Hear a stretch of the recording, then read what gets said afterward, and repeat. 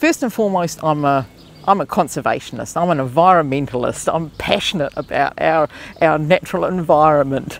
The local area that I go into lots at the moment is the Abel Tasman, and just the predator control and everything that's happening there now is absolutely phenomenal.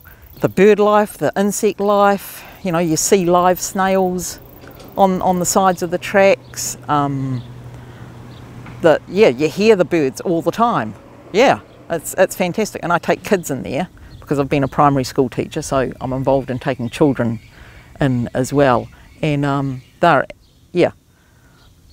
even they are blown away by it. And I hope that they realise actually how lucky they are, because they've been involved in a lot of the releases of the birds, and seeing the difference that all the trapping, all the laying of 1080, what that does for the wildlife. It's incredible that you can go and release things now that they survive.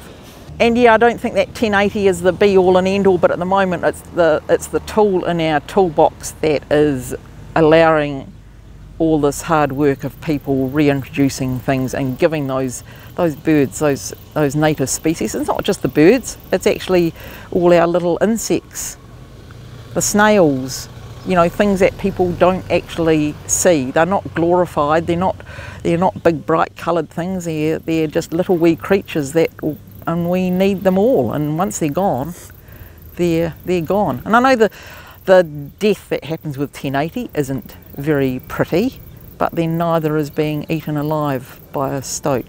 And I have actually seen stoats do the killing, and they are killing machines. They're designed to kill. The fact that there's so much research gone in even before you know, trapping lines are put in places. It's not just a willy-nilly thing that, you know, oh, let's go and do one, you know, let's go and drop all this poison all around everywhere. No, it doesn't happen like that. There's a lot of background work that goes into it, and then when it actually happens, it's all targeted. It's all GPS'd. They know exactly where it's all going. They know how much is being dropped.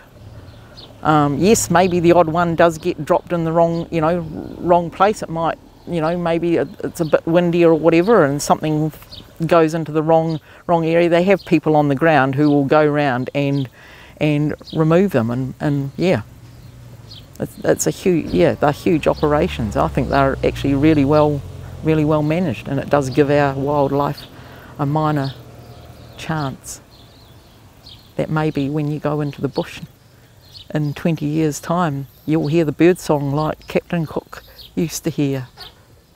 But it's only with everything, with the trapping, the 1080, everything in the toolbox, will it make a difference. One thing on its own probably won't, but yeah, everything.